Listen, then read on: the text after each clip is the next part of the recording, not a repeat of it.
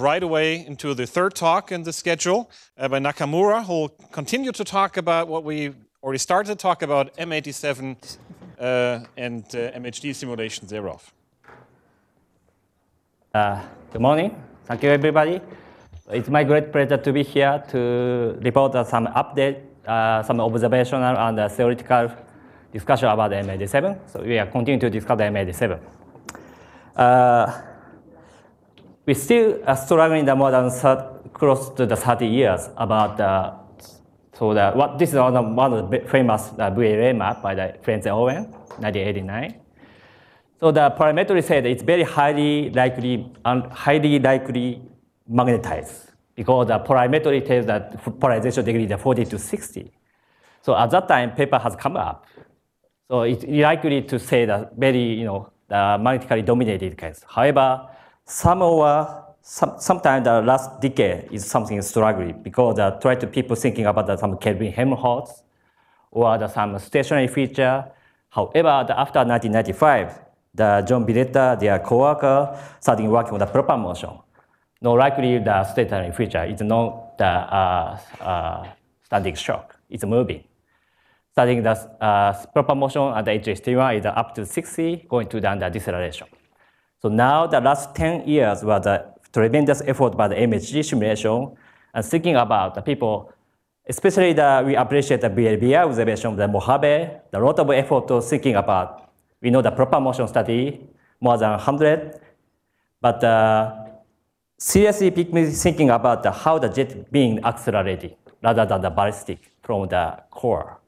In other words, how the BK, like a Brownian conical scenario can be fit to close to the horizon. So my talk is first introduction about the M87. One of the biggest puzzle is the unsolved question is how jet is accelerated and collimated. I think this is only the case M87 can deal with. So the M87 is the second brightest galaxy in the biocluster. And first discovered in the 1918, it's close to the 100th. So Rhodes storm the AGN jet because it's close, the 1 milli-arc-second corresponds to the 130 RSS. The huge amount of the black hole mass is still under debate, 3 to 6. But this factor is still, we are serious to the event horizon stuff. And the misarranged, so BLX, the viewing angle is like 14 degrees. So far, a lot of the variety we can discuss about M87. As Sasha mentioned about, due to the large black hole mass, apparently this is the secondest black shadow imaging we can deal with.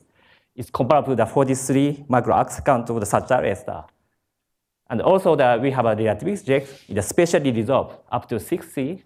And also we have several candidate of the VHG TV emissions, the core of the HST1. And also the AGN feedback. After Chandra, we have a lot of the understanding in the physics of how they interplay between the black hole and the feedback to the host galaxy. So one slide for our ongoing project, the Greenland Telescope. So starting in 2009, collaborating with the MIT Haystack and the NRAO, the Smithsonian, we are heading to push the telescope Alma North antenna to the summit station on the top of the sky in the 3,000 meters from the sea level. So longer than the 9,000 kilometers is achievable the highest resolution, the 20 micro-arc-seconds. So it's enough to resolve the black hole shadow. So our planning is shipping to the Greenland to the next year for the science commissioning at the Turi. Hope after 2 years or 3 years, we are heading to the top of the summit station. So let's go back to the science. So puzzle has been remained unsolved during a few decades.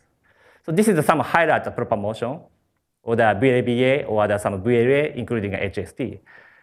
If you plot the proper motion, the apparent speed as a function of distance, there is a huge gap. Most of the superluminal motion appear beyond the boundary radius, so-called HST1. And going to some deceleration with some variety of the superluminal and the subluminal motion.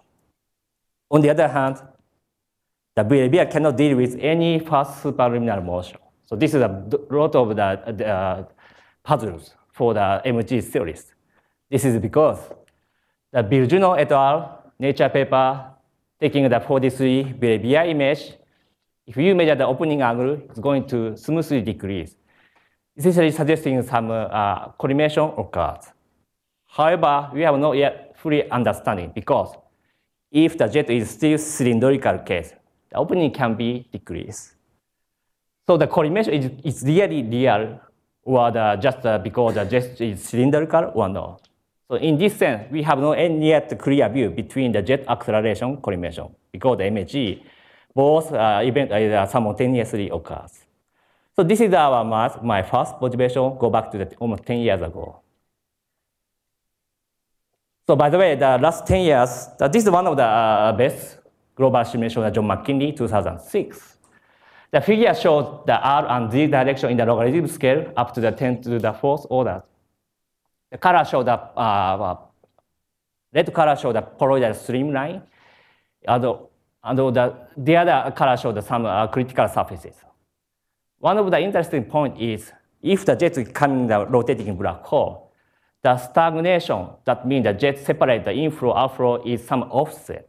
It's not touch the horizon, even the energy extract from the horizon from the busy processes. In other words, this stagnation is dependent on the spin parameter. If we have a high spin, this separation surface is going to the black hole. If not, it's go far away. But some difficulties, John McKinley is studying this kind of simulation classification without any reference of the analytical model. Just do it. So far, the 10 years, nobody has dealt with about how the analytically deal with this solution is correct or not. So this earlier postdoc who we has published the paper to deal with the steady GRMG simulation, a GRD code solution to mimic to the McKinney's numerical simulation. Our solution can be extended up to the fast regime because beyond the first critical point, we have to deal with some perturbation. Cannot be dealt with the current analytical model. You have to solve the Graf-Schaffer equation. But we stop. However, during that up to a few of 10 to the second, we can put all of the critical point exist. That means that safely our solution can pass both inflow and outflow regions. The point is, at a few hundred black hole radius, the McKinney solution has the Lorentz factor 5, and beyond they go into saturated. Because looks like, sorry.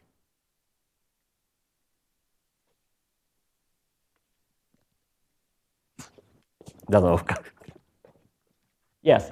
So the parabolic tsunami going to then to the conical tsunami. So no more collimation occur. That is why the acceleration terminated. So, but we are not sure this is a real or not. This is a controversial study. But if we believe that some of this analytical solution, we just keep going with the manner of some parabolic acceleration phase. So the opening angle going down with the power law and going up the gamma Lorentz factor, that combination gives us some constant. This is some last few years, the observer favorite, the gamma theta relation. And also, if you're taking like a force-free condition, the gamma divided the gamma times over the pitch angle is keep the unity. So the question is, if you keep going in this acceleration, where the acceleration terminated, how the MHE can control itself or the background control. This is still under debate. Because if really magnetization is the key, when you finish the acceleration, it's really magnetization becomes zero. That means that totally particle dominated will be the case. This is the open question. But if you refer the Mojave data, go back to the, originally we can see that this kind of the feature by Ken Kellerman, 2004. If you map the proper motion as a function of the distance, they have some envelope. It's going up and going down. So this year, Dan Holman said that this is something corresponding the inside the 10 parsec scale is a positive acceleration is dominated. On the other hand, negative acceleration dominates beyond the 10 parsec scale. If you consider the deep projection, it's going to be the longer than 100 parsec scale. So somehow, quasar jet going to the accelerated and going down at a certain distance. So then, our motivation is, let's go back to M87, because the last figure showed that there's some patchy structure of the lot of the different sockets. So then this is our motivation. Pick up the one sources, how we can discuss about the acceleration coordination. We take the three observations, Marine, and the EBN, and the VABA. So finally, our colleague, Keiichi Asada, did got a nice result. We found the proper motion, the superluminal, up beyond the upstream of the HST1.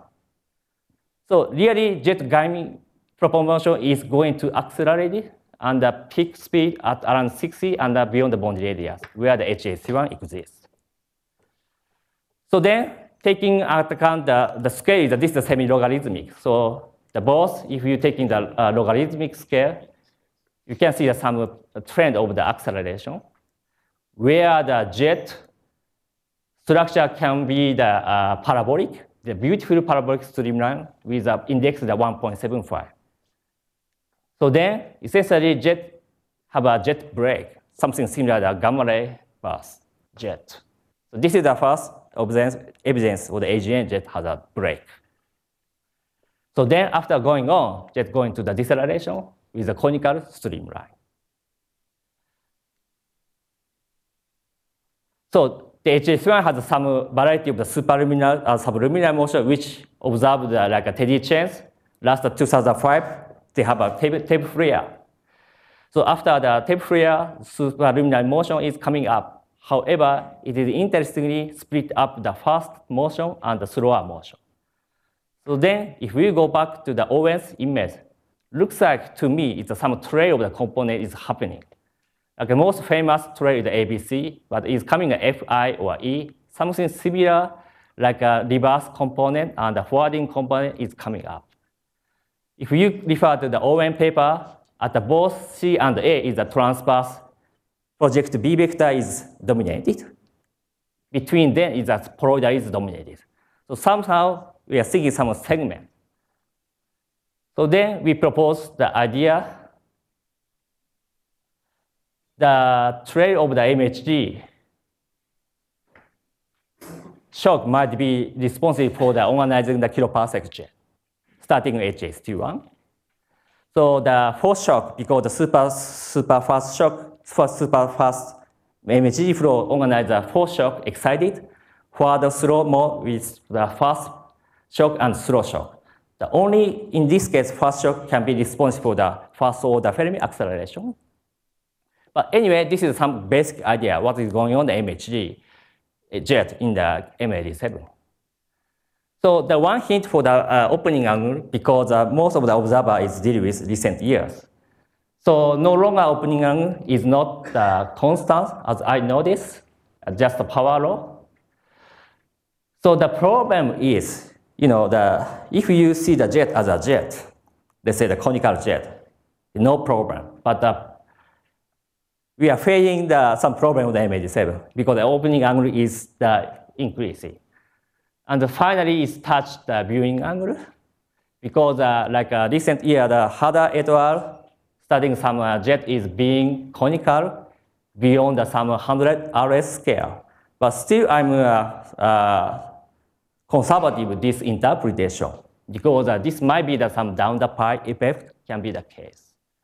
But anyway, if you're taking the gamma theta at 0.1, expected Lorentz factor is 11 or something. This is exactly we need in my 1D simulation of the shock propagation to deal with the optical or the radio observation. On the other hand, Asada's proper motion is up to the 4C.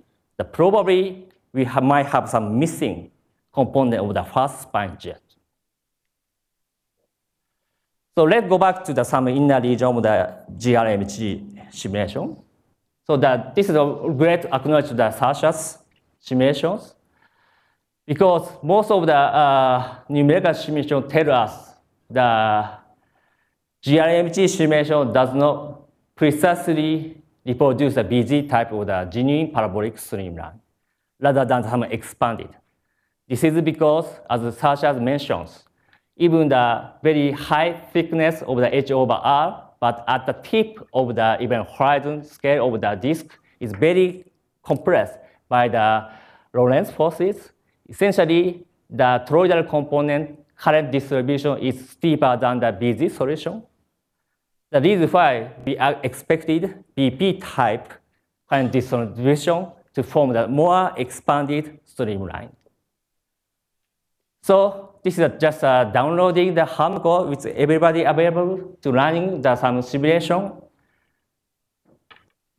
So up to the Charles Gami's paper, around the 2000, jet coming the steady state. So the two lines shows the dotted line in the BZ solution, and the outer extreme line, and the solid line in the BP solution. Up to this time, if the jet is well organized, it's almost around to the outer streamline of the solid line, BP, but keep going. It's almost a steady state jet. It's operating.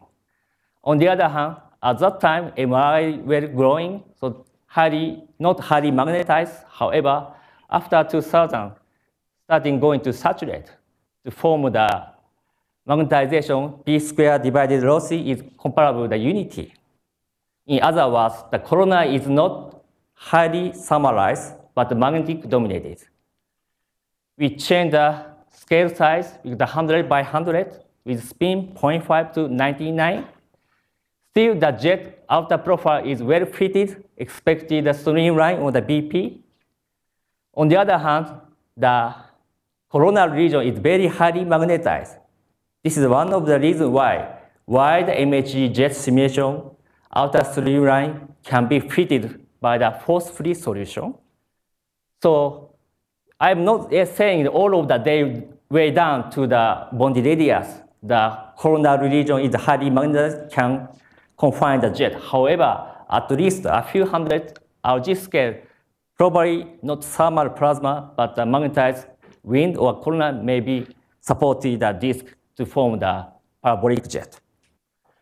Let's compare to the M87 observation. This is our highlight of the VABA, and the core shift also included to extend the feature of the up to the 230 EHT observation. Solid line, dotted line is the fitting is the 1.7.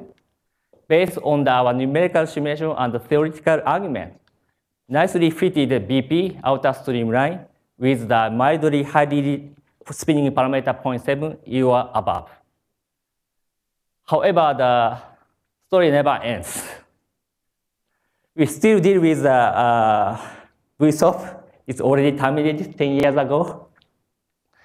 So it's our great pleasure to show that this new result led by the Keiichi Asada. We finally got the spine jet in M87. So this is a 5 gigahertz observation. If you consider the 5 milliarc second or the smaller region, you have a very stiff spine jet exists. Already 2007, the Kovalev et al. 15 gigahertz in the ground base observation. They have some weak feature, but the north-south baseline and the UV coverage take a lot of advantage with the space BI to find this kind of the structure.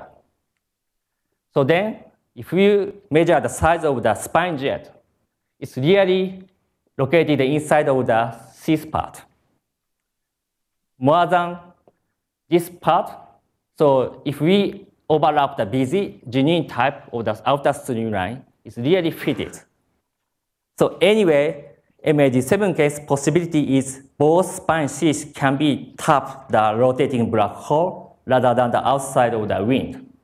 But we have to think about what cause of this kind of the differential collimation as well as emission property. In the numerical simulations, this outer line is some surface of the touching the pointing flux and the outer region. It's a highly mass entrainment and also some wobbling structure, but slow down the popping up the bubble can be the case to explain the lower limit of the speed of the 0.1 or less than 0.1. On the other hand, central region can be dramatically bright, however, become dim. Potentially become the Doppler boosting. Expected Lorentz factor to become the dark is about 40. But this is still, I think, challenging how this scale GRMG jet can get acceleration up to the 40. So the other important thing that with EHG is, as I mentioned, jet stagnation surface is dependent on the spin parameter. If we consider the course shift measurement with the EHG observation, the lower limit of the spin can be put 0.5. It is consists of the shape Dolmans argument with the lie-up within the ISCO size. So further go away, if you have a further higher frequency, you can more explicit lower spin parameter more than the 0.5. So recent year, Avery Brodek at Tchaikovsky starting some thinking about the natural side of pair formation particle acceleration can be this stagnation surface.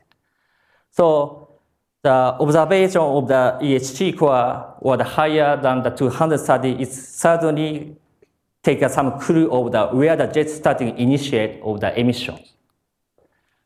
So final two slides, I give another new observation slide.